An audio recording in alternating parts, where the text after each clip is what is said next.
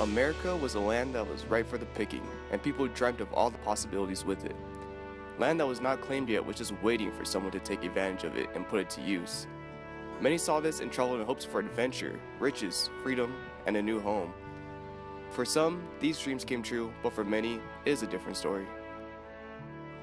However, these dreams may have been an illusion, and were sold to those seen as inferior in order to exploit them. The people who may argue against this idea of opportunity in America are the natives, African Americans, the poor, and women.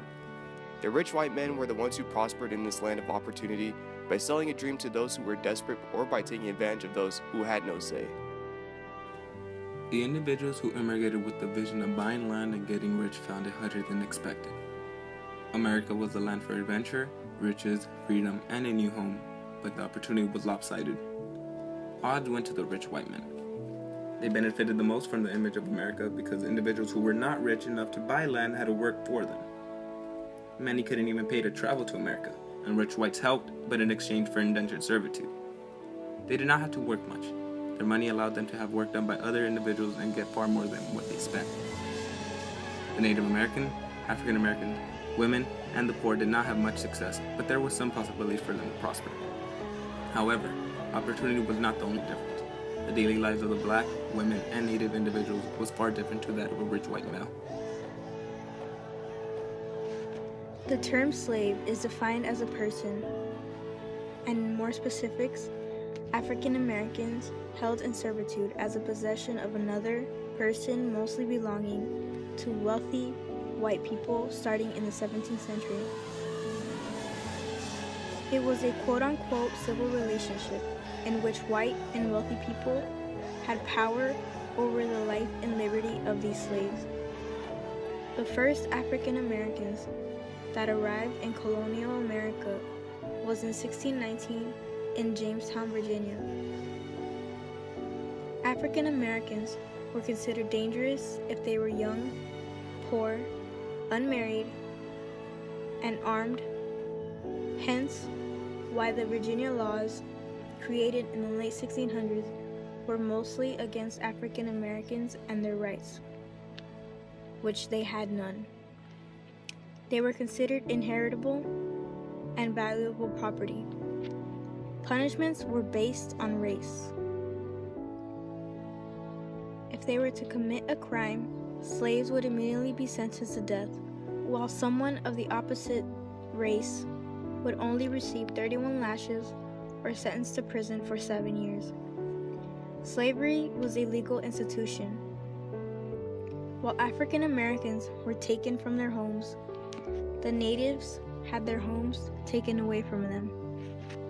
Native Americans were the ones who initially had the rights to the land of which colonial America was built on. Thayendanegea and the Iroquois did their best to fight for land that was being dominated by the whites in the 1700s. Even with all their efforts to salvage the land that was taken away from them, they ultimately lost the War of the American Revolution.